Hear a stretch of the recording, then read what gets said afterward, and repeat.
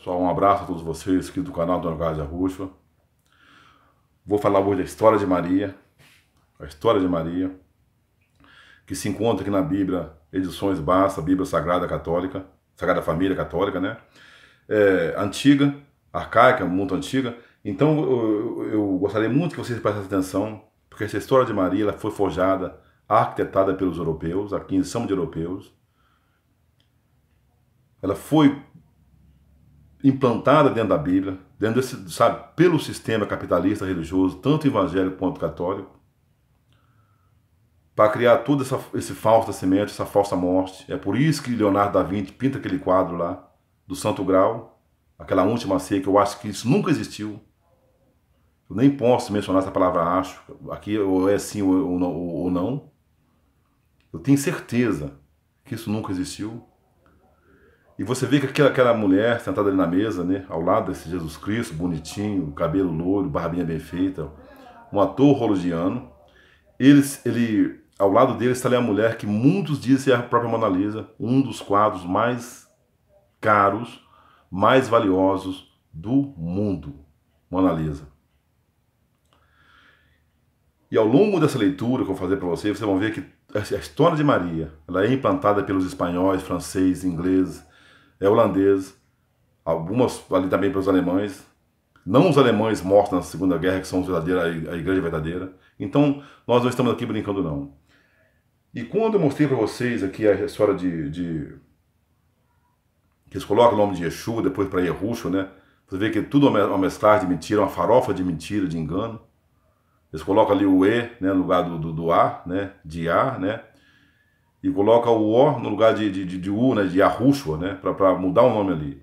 Tanto é que alguns judeus aí estão também hoje nos canais, também trabalham, eles têm esse sistema de dizer que o nome é yahushua, mas nunca foi, né? Então eu vou mostrar para vocês aqui, naquele dia eu mostrei, eu vi que ficou um pouco embaçado, vocês não viram, né? Então o nome, né, ele se encontra aqui, ó.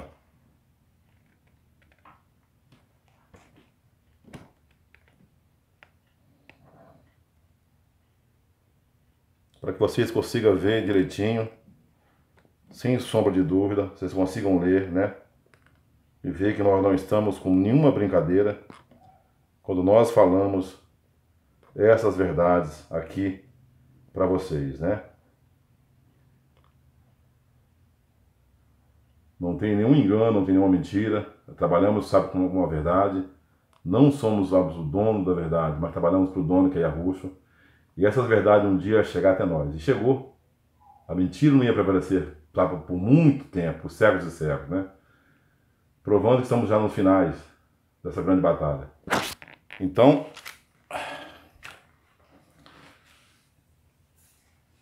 peraí, deixa eu pegar aqui no marcador aqui, onde eu coloco marcar minhas coisas.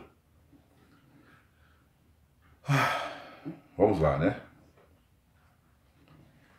Vocês vão ver que a história da Maria... Vamos começar, uma parte já falei naquele vídeo, dessa parte aqui, né? Ó. O quadro da Mona Lisa aí. É a mesma Mona Lisa, né? Então a vida de Maria. Vocês vão ver que essa Maria é a mesma Mona Lisa. Aqui uns chamam de Maria Madalena, também nunca, sabe, existiu, não com esse nome, né? Aquela moça existiu, mas não com esse nome. Os evangelhos narram os episódios mais expressivos da gloriosa vida de Maria. Essa parte já foi feita no final daquele vídeo, eu vou fazer novamente para vocês entenderem, vou começar do começo, né? Porém, os evangelistas concentraram-se quase que exclusivamente na vida de nosso Senhor, né? Olha só, né? Deixando assim muito claro em nosso entendimento acerca da história de sua mãe, para inteirarmos das origens de Maria. Está falando, Nossa Senhora, não gosta de estar falando esse nome, né? Seu casamento com José e outros detalhes semelhantes. Nós precisamos recorrer às denotas, né, que começaram a circular entre as primeiras comunidades cristãs e que se tornaram por dezenas e centenas de anos uma fonte de inspiração para escritores e artistas cristãos. Olha, os artistas aí. Um deles é Leonardo da Vinci. Essas anedotas finalmente cristalizaram-se em coleções escritas, apócrifas, né? E naturalmente muito do que contém é obviamente imaginário. Tá vendo, pessoal? Tá escutando isso? Por outro lado, tendo tido sua origem próxima a Maria, elas podem e devem conter fatos verdadeiros. E ainda, o que é mais importante, elas constituem um elemento precioso, essencial à compreensão da vida de Maria. Particularmente típicas são as histórias apócrifas sobre Maria, apresentadas no livro de São Tiago, aproximadamente 150 anos depois do Cristo, que eles falam, né? Sempre assim, né? As quais constituem as fontes principais para o relato da história dos pais de Maria, Joaquim e Ana. Estranho, né? Daí deduzimos que eles residiam em Jerusalém, nas proximidades do templo, e que eram judeus piedosos. Joaquim, pastor próspero pelos frutos de seus trabalhos, era generoso, oferecendo dádivas no templo, em expiação pelas ofensas, né? É sempre isso aí. Sempre coloca ofensa no lugar de pecado, né? Para nos enganar. Contudo, a despeito de suas virtudes, ele e sua esposa Ana não tinham sido abençoados por Deus, né?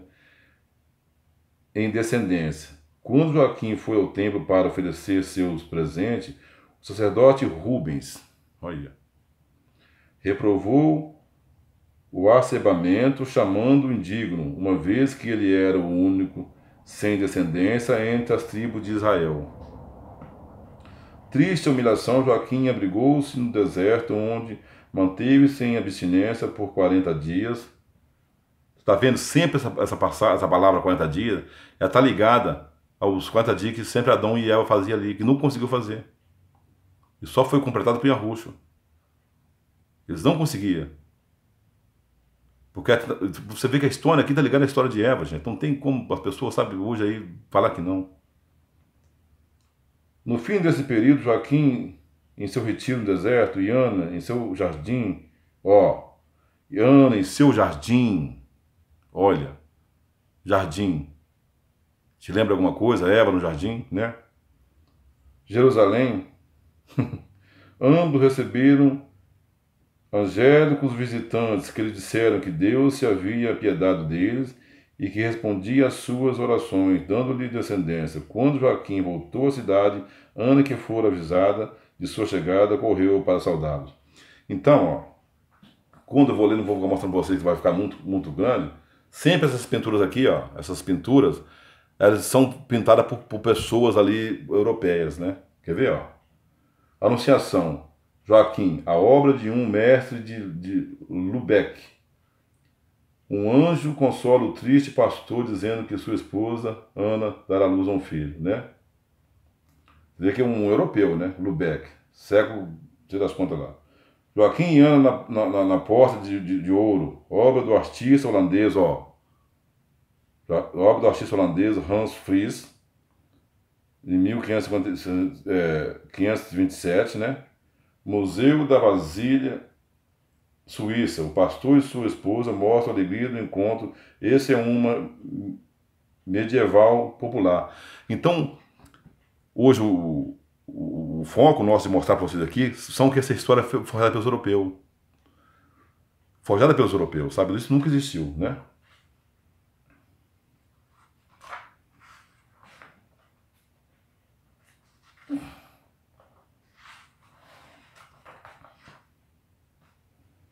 Imaculada Conceição, Imaculada Conceição, Tá vendo, Olha aí, os anjinhos esquisitos, né? Que chama de anjo, nunca foi, né?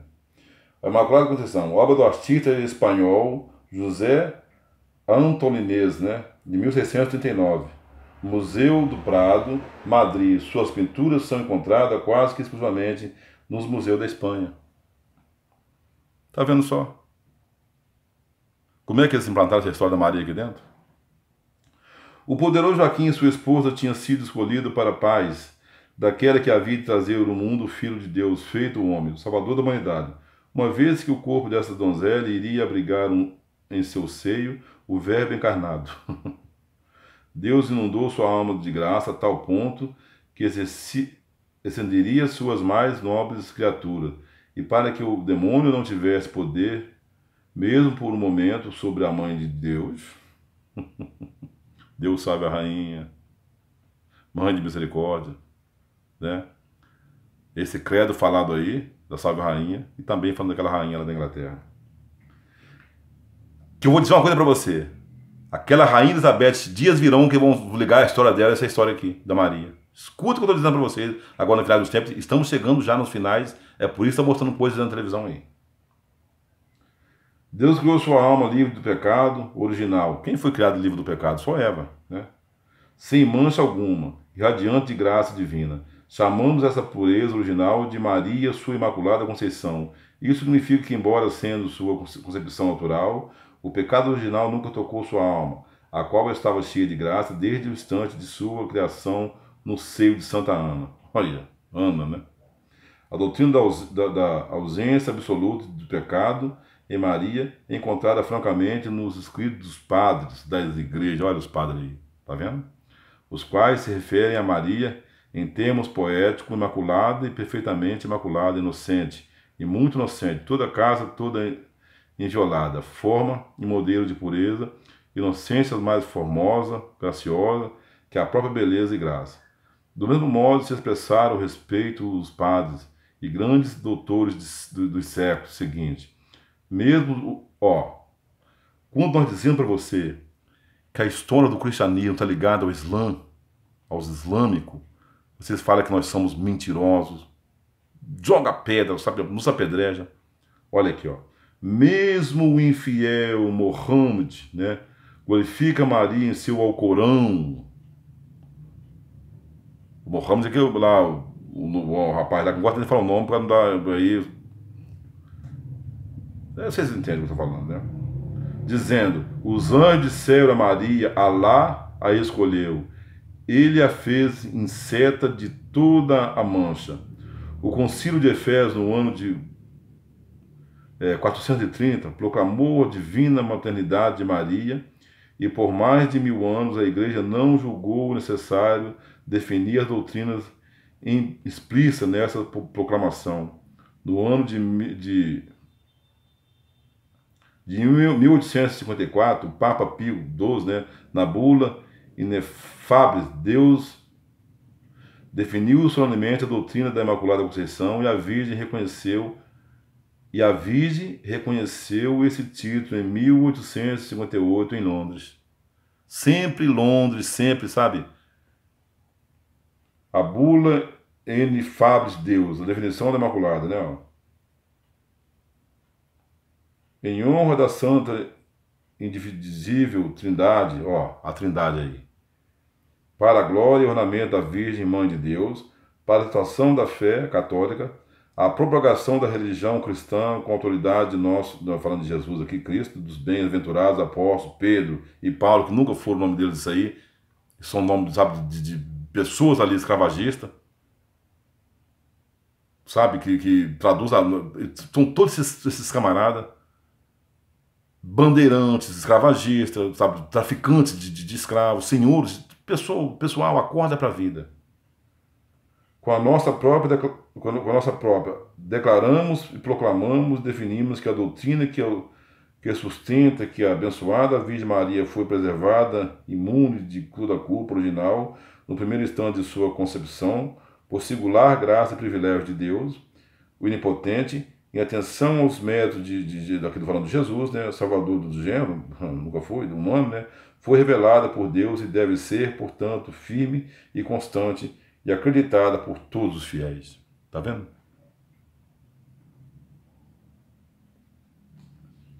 Então vocês vão vendo aí e vão, né? Essa parte que eu já li para vocês, vou ler novamente, né?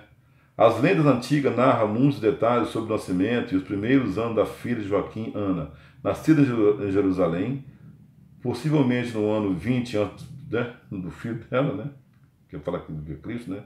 Durante a festividade dos tabernáculos, no outono, sendo extremamente formosa, chamava-se Maria, Miriam, ou Mariam, né? Nome misterioso, de significado incerto.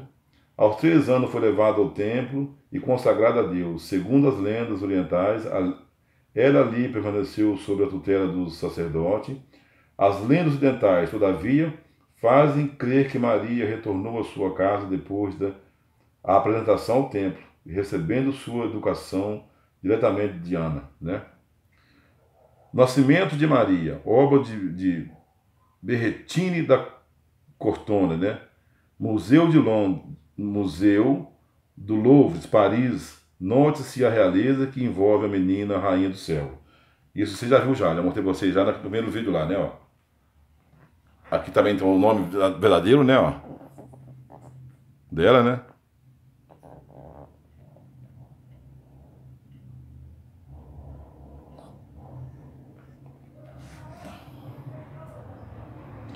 A apresentação da Virgem, obra do italiano Vittore Carpiccio. Galeria Breta, Milão. Quando Ana chegara para dedicar sua filha ao Senhor, o sumo sacerdote recebe na porta do templo, né? Educação da Virgem, obra de Murilo, né? Museu do Prado, Madrid. Enquanto Ana ensina Maria a ler, querubins voam com uma coroa de rosa. Gente, isso é brincadeira, um troço desse, né? Veja isso aí.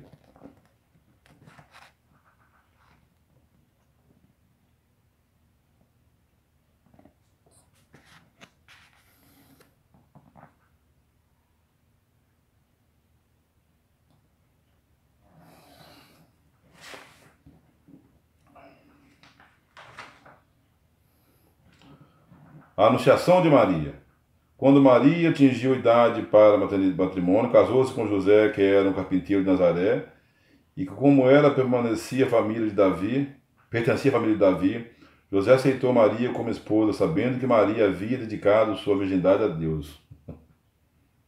A pintura representa os esponsais no templo de Jerusalém. Nunca foi. Assistem às bodas e os demais pretendentes à mão de Maria, levando cada um uma vara, pois, segundo a crença, aquele cuja vara florescera. É por isso a música do Milton Nascimento, né? Ela nasceu a vara nasceu a flor, né? Tudo uma história arquitetada mentirosa. Que isso nem existe na escritura, essa passagem da vara aí, né? A única vez que a vara floresce é ela de Arão, quando Yahweh mostra para eles lá, né? Seria esposa de Maria. Contrariamente à expectativa dos demais, a vara que floresceu, sobre o qual aparece o Espírito Santo, sob a forma de uma pomba. Gente, é muita mentira, muito engano na cabeça, sabe, de bilhões de pessoas no mundo todo, né? Porque todos têm adorado esse Deus mentiroso aqui. E a de José, um dos desapontados pretendentes, Agabe, quebra a vara em seu joelho. Maria passou o tempo de seus esposados em Nazaré, em casa de sua futura cunhada. Nesta casa, o anjo Gabriel apareceu a Maria e anunciando-lhe que seria a mãe do Messias. Maria respondeu: eis aqui essa escrava do Senhor. Que escrava, né? Nunca foi. Ó, Anunciação, obra do artista flamengo Albert Bost, de 1420. Pinacoteca de Monique. Maria é apresentada no oratório de um castelo medieval. Tá vendo, gente? Tudo só medieval. O matrimônio da Virgem, obra do artista italiano Rafael Sanzon. Galeria Brera, Milão. José é apresentado com uma vara florescente, significando, segundo a lenda, que Deus o havia designado para a esposa de Maria.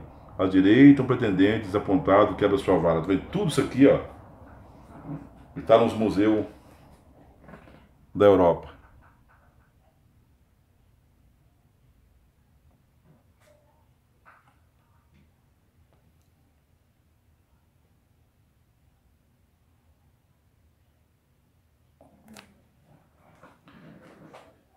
Eu vou mostrar para vocês só as pinturas, para o vídeo ficar muito grande, né? A habitação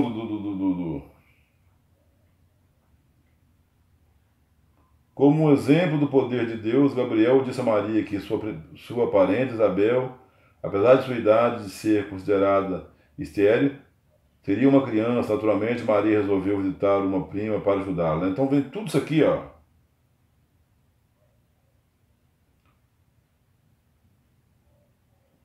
Tudo isso aqui é uma mentira. Maria escrevendo o Magnificat, obra da artista suíça Maria Enreder, coleção de Stankstich, né?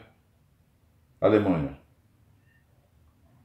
Visitação, obra do francês Philippe de Champagnier, né? Museu da Arte de Genebra, Suíça. Maria na casa de Isabel, nas colinas de Judá. O Nascimento, obra do artista flamengo Gerard David, né? De 1416. Note-se o cesto de faixa com as quais ela envolveu seu filho. Então, vou mostrar para vocês, para não ficar assistindo o vídeo, que toda essa história é história europeia.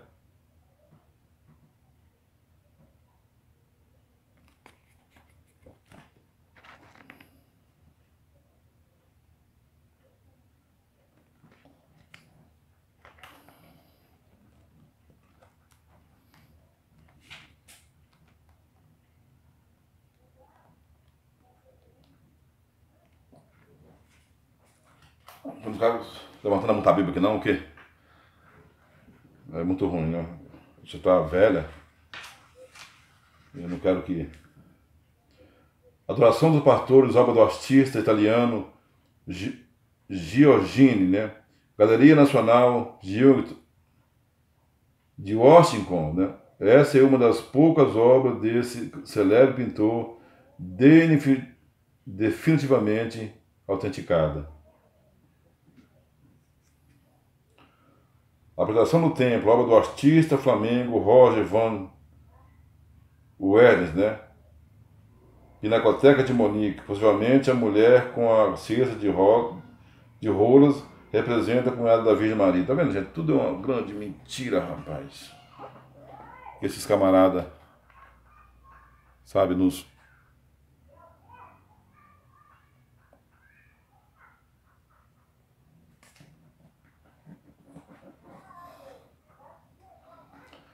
A Croação dos Magos, obra do artista italiano Sandro Botticelli, Galeria Nacional, também na Itália, né? Não sei, Washington.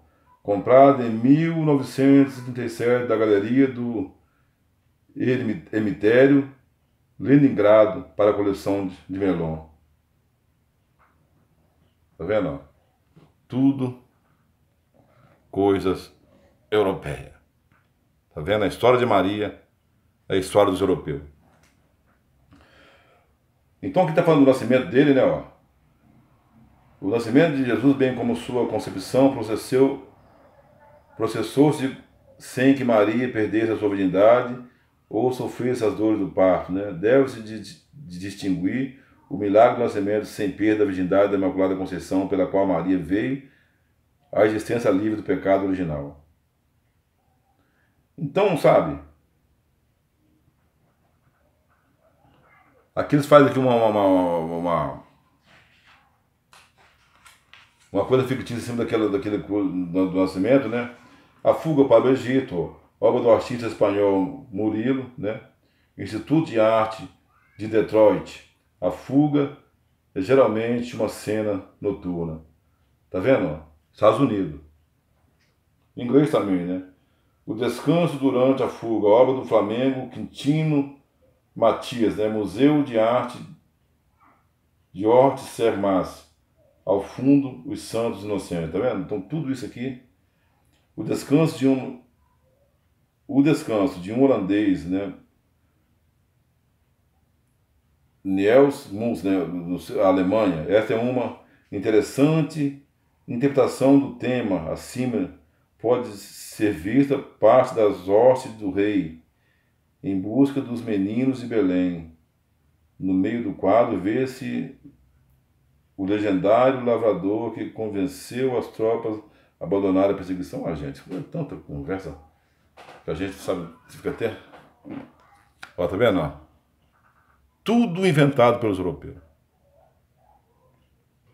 Nós estamos mentindo aqui? Tudo inventado pelos europeus. Tudo inventado pelos europeus. A história de Maria é inventada pelo judeu barbudinho da ONU. Maria e o Menino Jesus e a Santa Ana, ó, obra do artista flamengo Hans Merting, né, de 1430, né, Pinacoteca de Munique. Ana aparece em solene atitude. Sagrada Família, obra de Murilo, né, tudo isso mesmo. Cena feliz em Nazaré. Jesus protege um passarinho das brincadeiras de um travesso cachorrinho. Gente, o primeiro passo de Cristo, obra de Philip Vestes, né, neto do filósofo Mendelssohn, tornou-se depois um notável artista católico. A Oficina José, obra do francês François de Lafont, Igreja de São José de Nazaré. Provavelmente São José tinha sua oficina no pátio.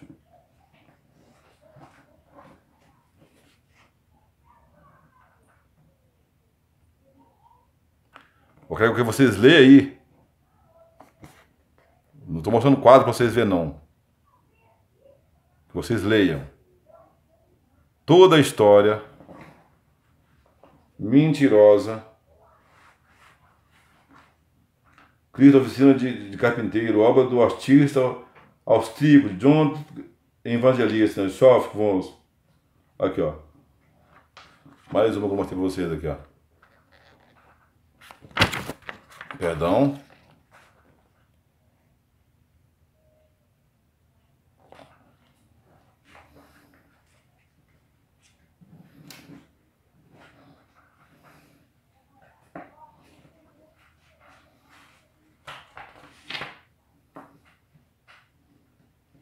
As Descobertas de Jesus no Tempo, obra do inglês James Hunt, Galeria de Arte de Birmingham. A obra de Roman Hunt são ricas em detalhes. Sua fonte era a Palestina de seu tempo.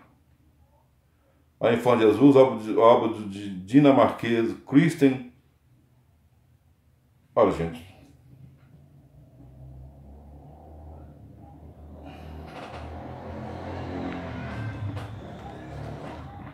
Ó.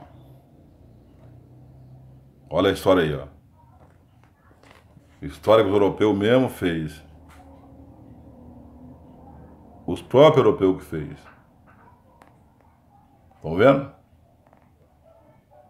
Tá vendo?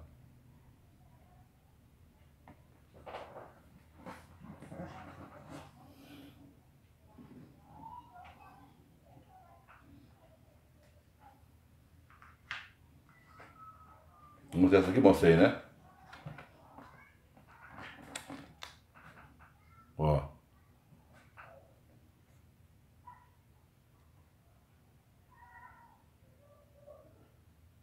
Tudo história que os europeus fez.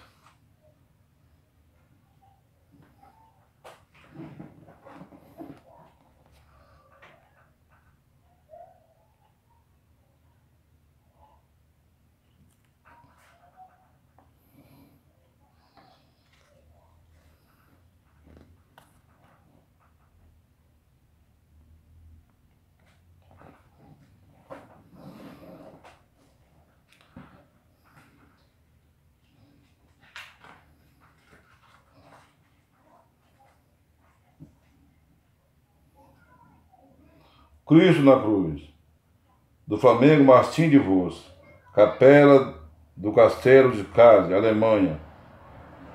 Lamentação pela morte de Cristo, obra do alemão. Gente, tudo essa história Não vou ficar lendo, não.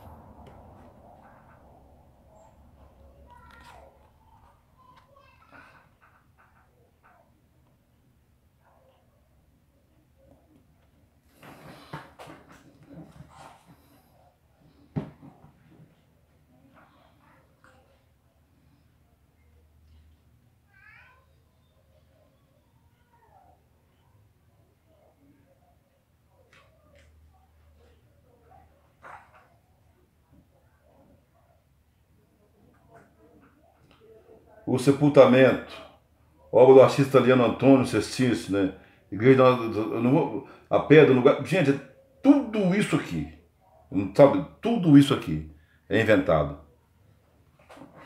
Quem que essa mulher parece?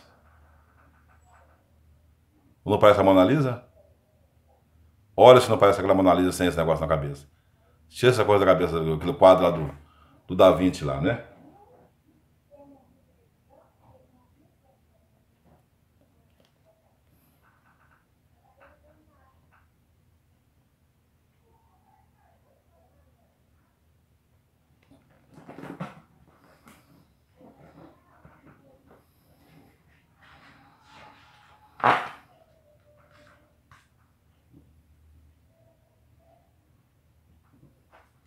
Maria no enterro.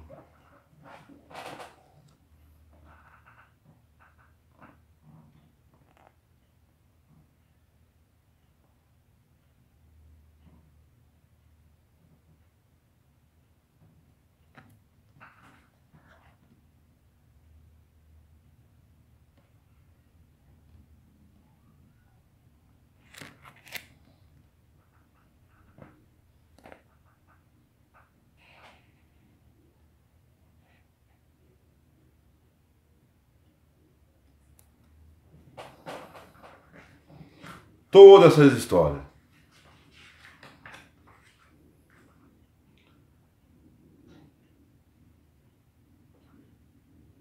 A Ascensão. Um dos 7 quadros da Escola de Instituto de Arte de Chicago. Sempre, né? O Museu do Prado, Madrid também. Maria na Ascensão. Gente, estou mostrando para vocês isso aqui, vocês sabem achar que nós não estamos com brincadeira.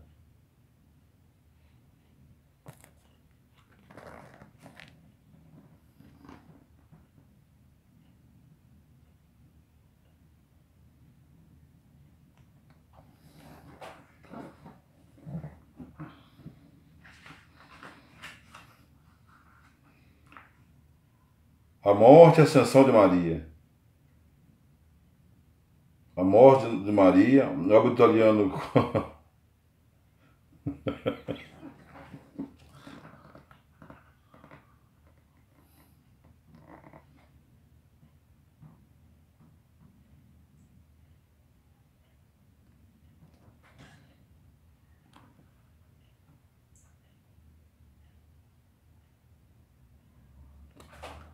Estão vendo?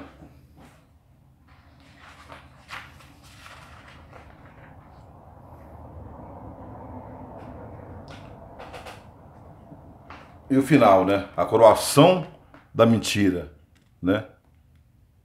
Ó. Quem foi que pintou esse quadro aí?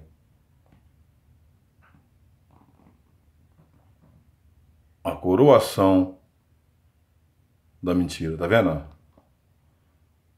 Vocês veem que... E mais uma vez para vocês, eu vou mostrar o nome.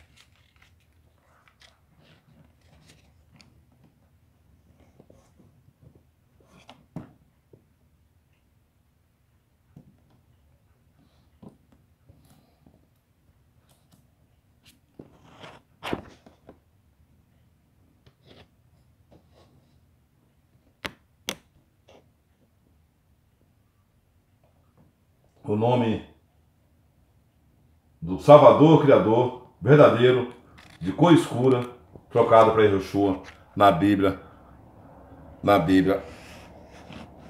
católica.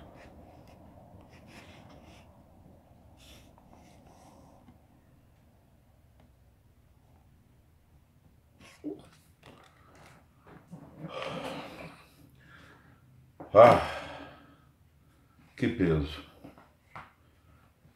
Então vocês vê que tanto a história da Maria, tanto a história do Jesus Cristo foi inventada. Foi inventada.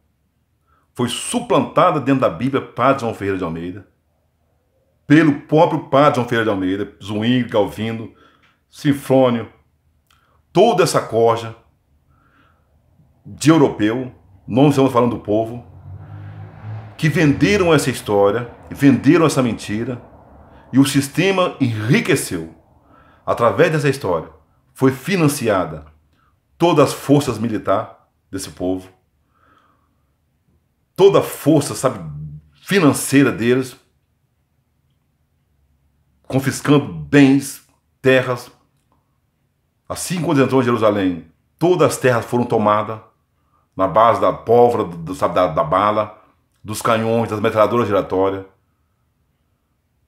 Todos foram escravizados, principalmente os pretos nativos, que se chamam de índios, de afrodescendentes que aqui viviam.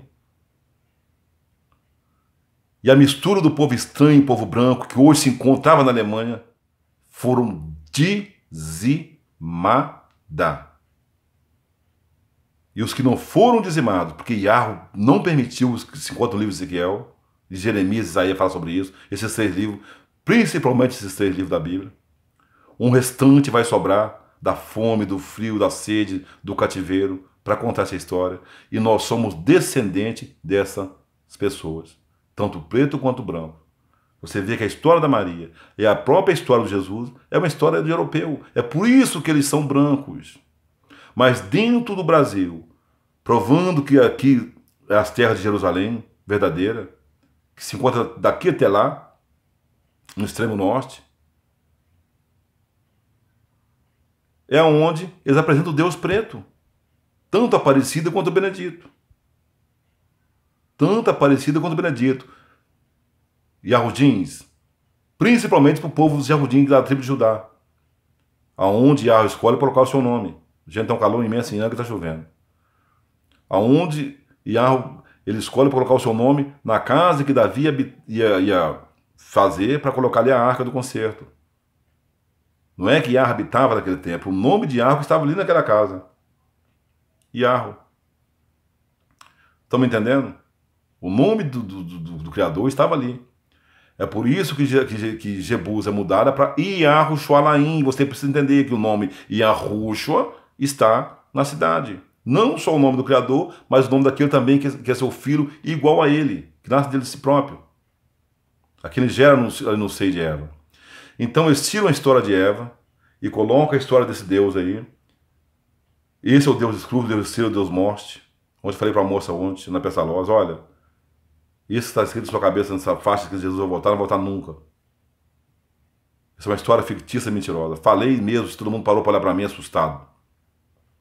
Pessoal, essa é uma história de mentira e vocês viram agora aí. É uma história europeia.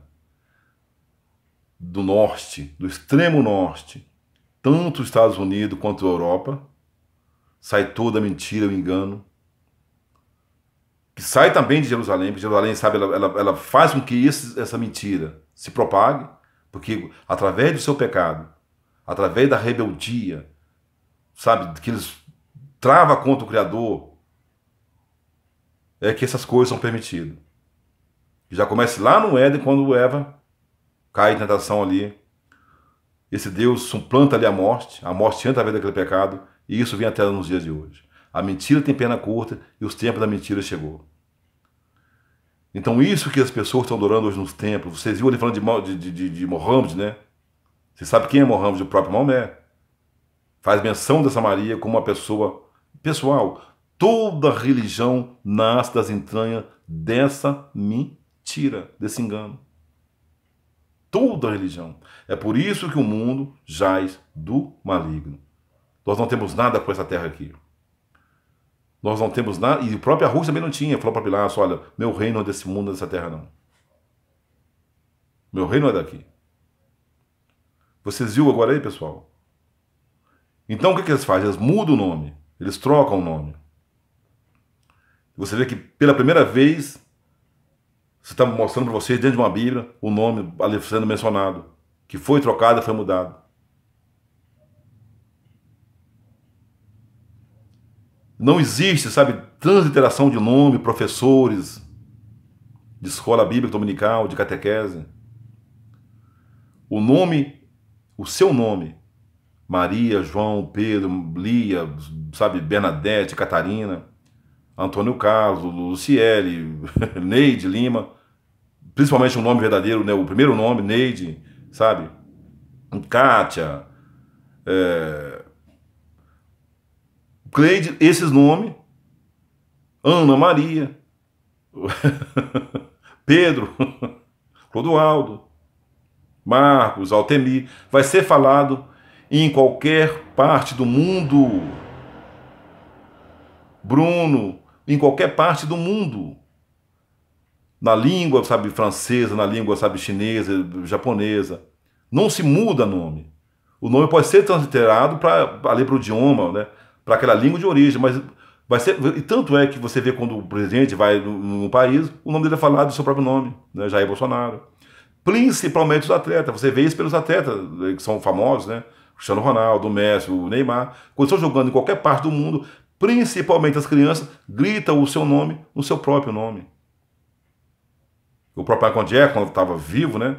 Também acontecia muito isso aí. Pessoal, usa a sua inteligência.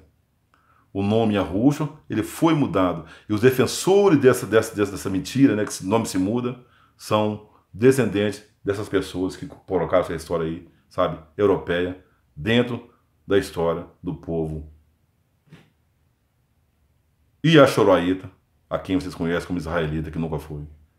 Criam aquela Jerusalém e levam para aquele lugar, aquela cidade romana. E essa semana eu vou falar de mais uma bomba. A TV aberta mostrou no documentário, eu vou falar que aquilo se encontra dentro da Bíblia e vocês vão ficar assustados. Já falei, sabe, do deserto de Salar de Urim, do lago Titicá. Já falamos aí, sabe, de mais o que, gente? Então, tantas coisas, né? Enfim, do Monte Moriá, que se encontra no Rio de Janeiro.